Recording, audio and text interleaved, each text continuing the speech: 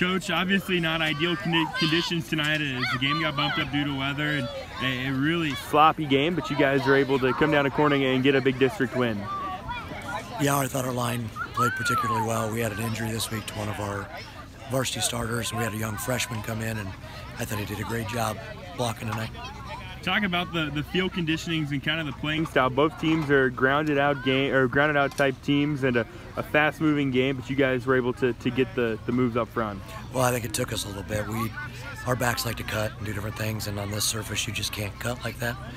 Once we figured that out, we became more of a power running team, and I think it paid off. A big game for him. Caleb Swallow is able to find the end zone on the ground, and then he's also able to get a punt return as well. Just kind of talk about his effort tonight. Caleb's a pretty good athlete.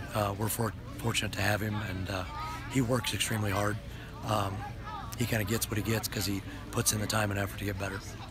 District win for you guys. You guys started off the district with 3 really tough games with AHSTW, St. Albert, and Southwest Valley. Now looking forward, what's it going to take to finish the season on a high note?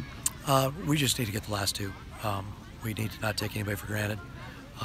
We need to keep working hard and see if we can't get the last 2.